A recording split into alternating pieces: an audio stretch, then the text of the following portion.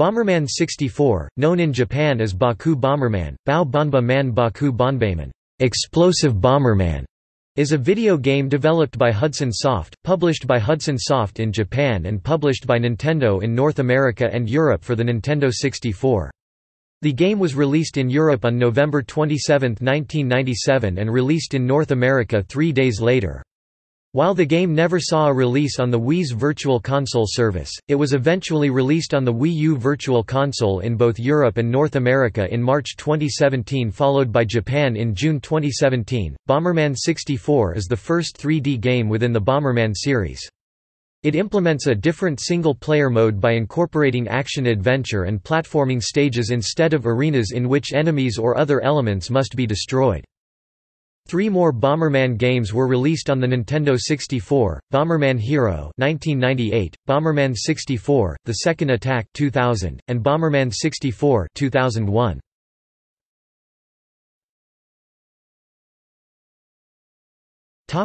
Story. In the game's opening sequence, a peaceful-looking planet with gardens, rivers, and residential buildings abound is shown.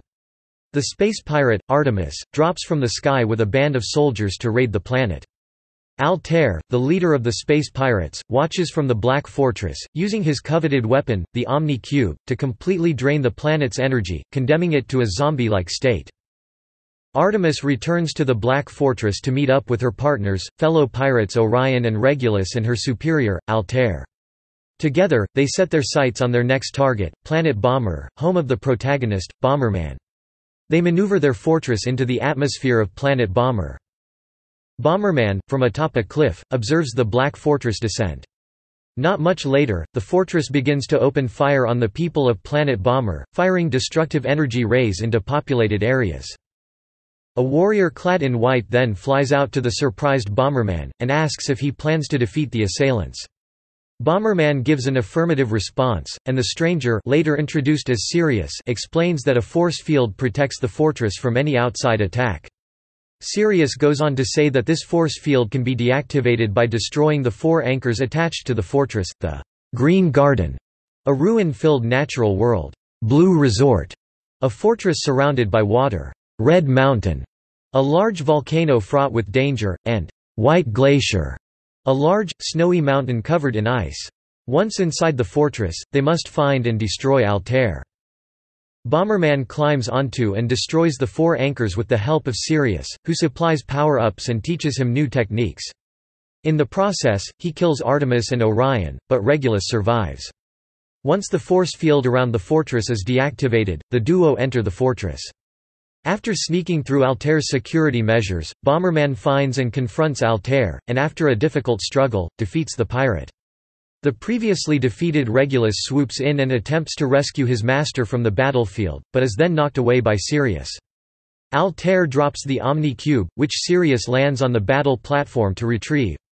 Altair is annihilated by a newly powered-up Sirius. Sirius reveals that he was only using Bomberman's abilities into taking back the Omni Cube which was stolen by Altair, adding that he was sick of working with him and lying to him during the mission. He takes the Omni Cube and escapes to his secret lair to destroy Planet Bomber. Bomberman pursues him, making his way through the palace, confronting Sirius for his betrayal. When Sirius is about to fire on Bomberman, he is saved by Regulus, knocking him away and destroying the Omni Cube. With the aid of Regulus, Bomberman defeats Sirius. Without the power of the Omnicube, the Rainbow Palace crashes into the Black Fortress, destroying both, as Regulus escapes with Bomberman, informing him that he was surprised with Bomberman's ability to defeat Sirius, as he and his comrades had considerable difficulty taking the Omnicube from Sirius. Regulus leaves Planet Bomber, stating that one day he will have a rematch with his new rival, Bomberman, who celebrates his victory.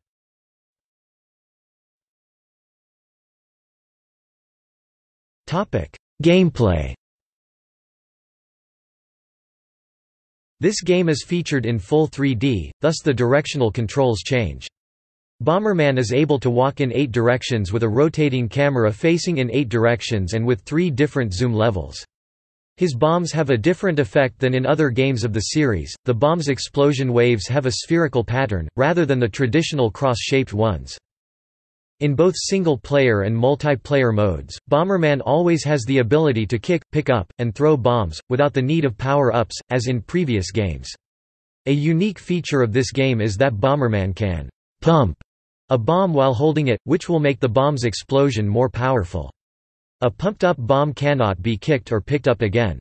Unlike most platform games of its time, Bomberman cannot jump, nor can he swim in water, although he can wade in shallow water. Since Bomberman lacks the ability to jump, higher areas that do not have a path leading to them must be reached by bouncing across bombs. Typically this requires the remote power-up to avoid the normally timed bombs exploding early. Bomb jumping is actually required to fully explore most levels, retrieve certain power-ups, and cross many obstacles. If Bomberman runs into an enemy NPC, or is hit on the head by a small object, such as an unexploded bomb, he will make a caw sound and will become temporarily dizzy. He will sit dazed and dizzy, spinning his head in circles with X eyes and stars rotating around his head. While in this state, he can get hoisted up by an enemy and thrown around, or even finished off by getting thrown off the map, or into a bomb explosion. Conversely, Bomberman can do the same to an enemy. When Bomberman takes damage, he dies. If he has a heart power-up when he's hit, he will survive, but he will lose the heart. When he dies, all power-ups he obtained will scatter all over the place. In the normal single-player mode, taking damage simply causes Bomberman to drop the heart, and if it doesn't bounce off the level, he can pick it up again to survive another hit. In the hard mode, the heart will simply disappear. The game has 4 bosses, all of which perform the same bomb attacks as Bomberman. Artemis, the only female boss, shoots fiery feathers. Orion is able to block bombs and dizzy Bomberman with a dome shield, then hoist him up and throw him into lava. Regulus performs a straight gliding dash that, should he catch Bomberman, ends in a melee combo. Altair, the final boss, attacks alongside a small, flying jet that fires a fatal laser. Altair then combines with it into a second form that is able to teleport and fire single projectiles that dizzy Bomberman if they touch him. If Bomberman is still dizzy after the hit, Altair will teleport behind him and pick him up in an attempt to throw him off the stage. Unaffiliated to the previous bosses, Sirius also challenges Bomberman to a match, performing the same bomb attacks. All bosses can cause Bomberman to be dizzy if they touch him on hard mode.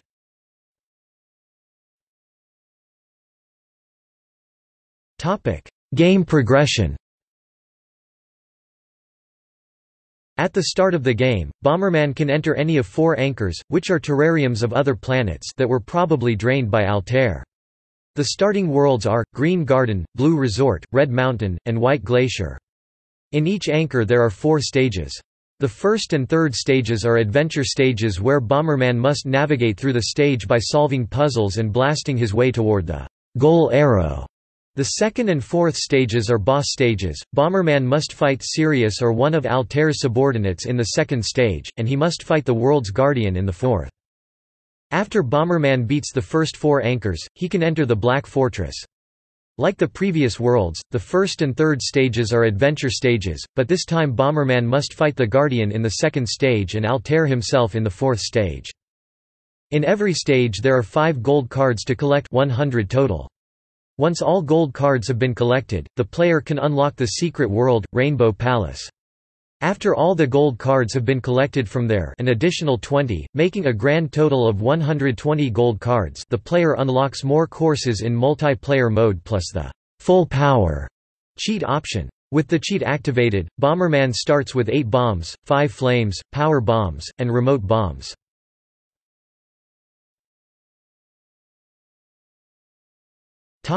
Reception.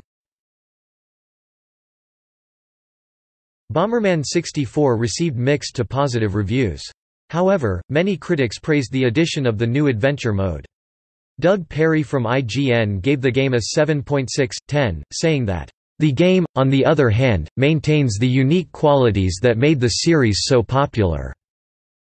Joe Fielder from GameSpot gave the game a 4.6/10. He praised the addition of single-player mode, but criticized the multiplayer mode for not having the same functions as the previous Bomberman games.